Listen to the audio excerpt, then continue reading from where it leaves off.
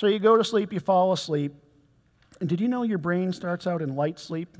So it says awake, and then stage 1 and 2. You get into light sleep. Stage 3 and 4 is that really cool deep sleep. And then you get down to the bottom, and then you come back up through deep sleep, light sleep, and then you pop into REM where you dream. It's called a sleep cycle, right? Light sleep, deep sleep, light sleep, dreaming. And you do it again and again, let's say every hour throughout the night. You have several cycles. So that deep sleep is really cool. Look at the really bottom at the left side there. Look how long that deep sleep is. When a resident calls me at 1 in the morning, so I go to bed probably just before midnight, I hate them the next day. Why?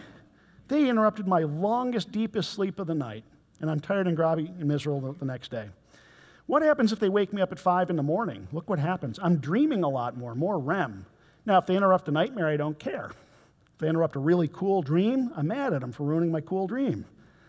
So you get your restorative sleep in the beginning of the night, you get your dream sleep more towards the morning. Now, what if, when I show you some of these sleep disorders, you don't get down to stage 3 and 4? You don't get your restorative sleep. So now you have hypersomnia, fatigue, and sedation the next day. So what if I have restless or myoclonic legs, and I wake myself up 38 times at night? I never get down to stage 4. I have a bona fide sleep disorder that ruins my sleep architecture, is the other word for this. So this is the normal cycle. If it gets disrupted, you don't get down to stage 3 and 4, you are in trouble. Did you know fibromyalgics have alpha wave intrusions in stage 4? Right? So alpha waves, when you're kind of quasi-awake and asleep, why are those showing up in my deep sleep?